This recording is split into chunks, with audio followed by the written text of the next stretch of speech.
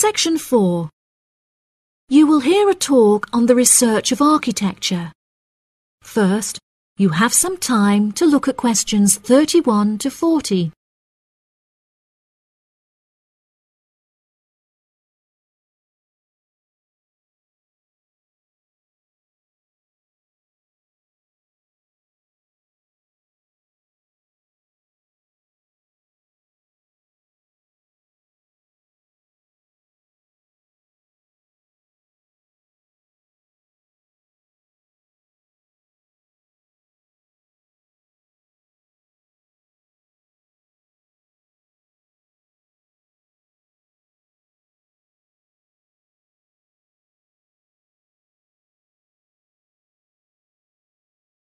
Now listen carefully and answer questions 31 to 40.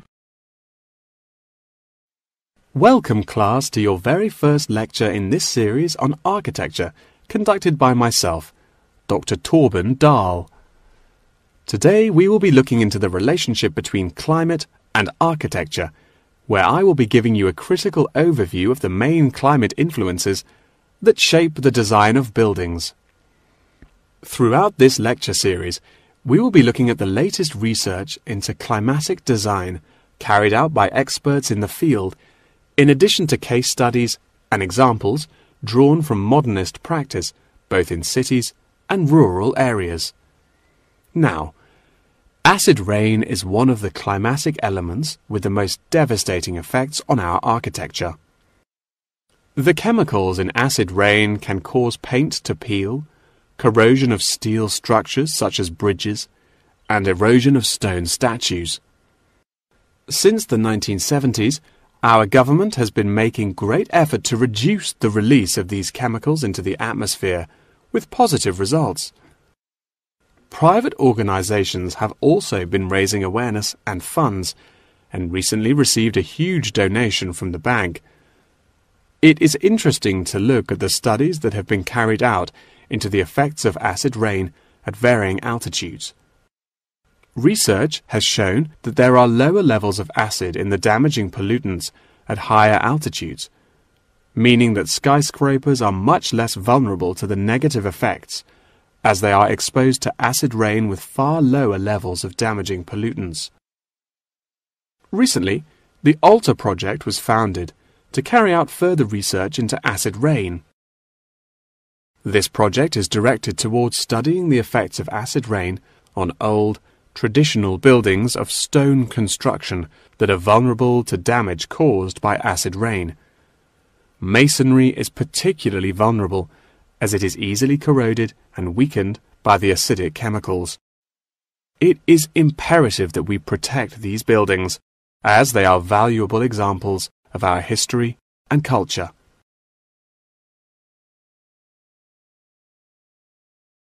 Pollution is one of the main sources of concern in the present day. The construction industry contributes considerably as a source of pollution in its day-to-day processes of creating building materials such as concrete and glass. However, more new sustainable methods are being developed to counter this. A recent case study for this is Sky Tower, whose windows have been made from recycled glass to prevent pollution from the glass-making process.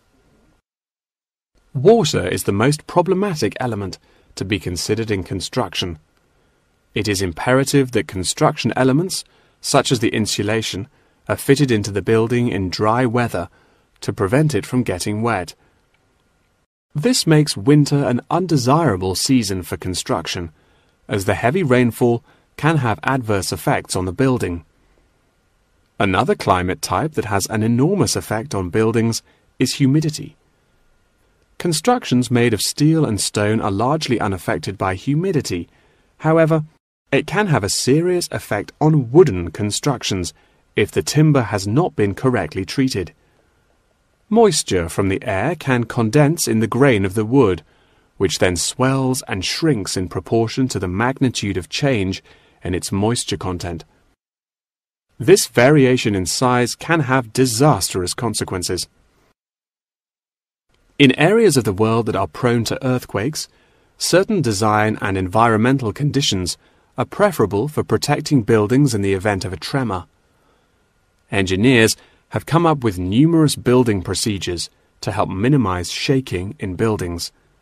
For example, tall buildings have height restrictions and counterweights, and multi-story buildings have reinforced floors and walls. Ground conditions are a cause for worry in many constructions, as often the soil is of the wrong density to protect the foundations. Luckily, technology has now been developed that can help to minimize damage by earthquakes.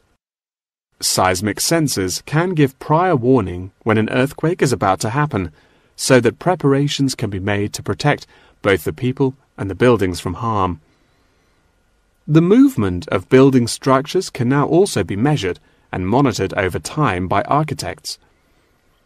It has been expressed by architects within the design community that it would be valuable to be given special courses for designing buildings within earthquake zones.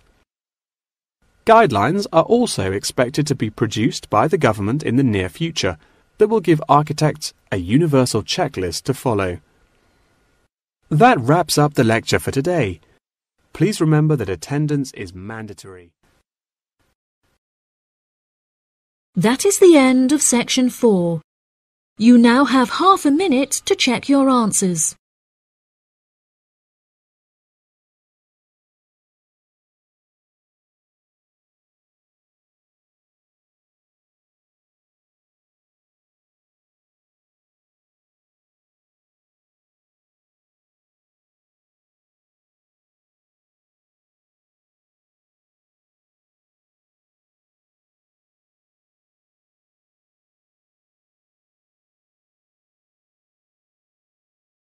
That is the end of the listening test.